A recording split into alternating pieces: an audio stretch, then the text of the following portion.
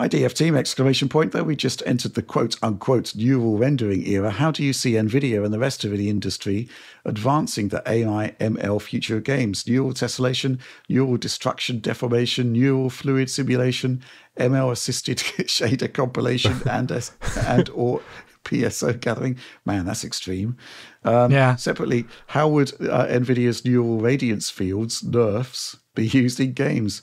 NVIDIA mentioned the technology in their quote-unquote neural rendering presentation, but haven't seen much of it in the gaming context. What do you think about this, Alex? Because obviously with CES 2025, we did get like a preview of sorts, demos that were basically saying, hey, we could do this in future. And right. Yeah, how do you see it actually coming to be?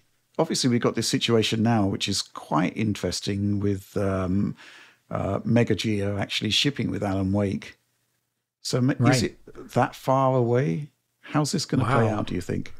There's a lot of really cool stuff in here that almost are like you can see like examples of this, why this would be good. And I think the neural materials demo is probably like the best like example that you can extrapolate onto other fields, because there we saw materials that were like more filmic in quality with a lot more complexity and nuance to the surface shading than we've seen in games before, running in a smaller footprint in VRAM, as well as complexity versus in rendering versus what it would be like to run a filmic material. Obviously, if you just ran like the standard games materials, it'd be cheaper in runtime performance on the GPU to just use the normal standard shading model. But that is like trading space in VRAM and as well as potential time versus like an offline simulation. So you're trading, it's like a trade. You're trading real-time performance for VRAM and potentially higher quality. And I think for the things that you mentioned here, like neural tessellation, destruction and deformation, you could have like some sort of base, almost like wireframe, lower quality representation that the machine learning extrapolates upon and gives you a higher consistent quality, maybe at the cost for runtime performance. So all those fields you mentioned there, they all seem like they're really good ideas. We heard much the same from Tom Peterson in 2020. When did we meet with him? In 2021, 2022? Rich, he was already talking about like using it to modify geometry in real time. Yeah. And I think that is the way things are going. The machine learning assisted shader compilation or PSO gathering, I don't know what that would look like, but what I almost could imagine is there could be like a mode set on a GPU where we would approximate a shader that is being said to be compiled in the driver with something like an approximate, like you could do in an emulator.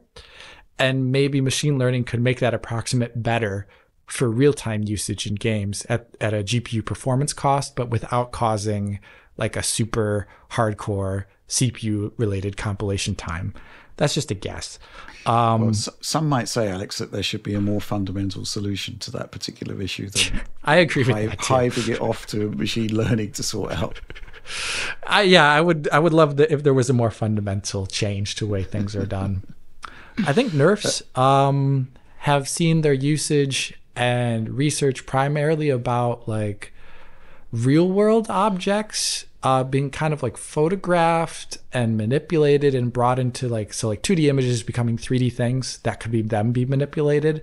And I think the issue with that is in games, you're going to want to have real-time lighting, and then like relighting these things in real time with typical techniques that rely primarily on things like triangles. I don't know if it's such a good fit for games at this exact moment, but it could be maybe more of a fit for things that we don't represent well with triangles, like clouds or stuff like that, stuff that is more amorphous and, doesn't need to be exact anyway. So that's the way I see all this. But this is all like amazing stuff. And like, you can just like dream of what this might look like, I think. So, yeah. Do you dream of this, Oliver? I do dream of this to some degree. I think like trying to abstract it, I would kind of expect that a lot of the approaches here will be to try to make real-time approximations of traditionally offline rendered things using machine learning to kind of bridge that gap. I think we're seeing that with neural materials. I think it's like stuff that you would see normally in films that have such incredible computational requirements or in offline simulations that their use would never really be appropriate for a game. Like you see this with fluid simulations. You can go back 20 years in films, see crazy fluid simulations, see crazy hair simulations, stuff like this that we just don't have an analog for in games. And I would kind of hope and expect that people would try to work on getting machine learning to fill that gap and give you a colorably good result from maybe some lower, resolution source there. And I'd love to see something for fluid simulation in particular there. Yeah, I think that's probably an area that a lot of engineers are spending a lot of time trying to crack for games at the moment. But yeah, I hope we do see that.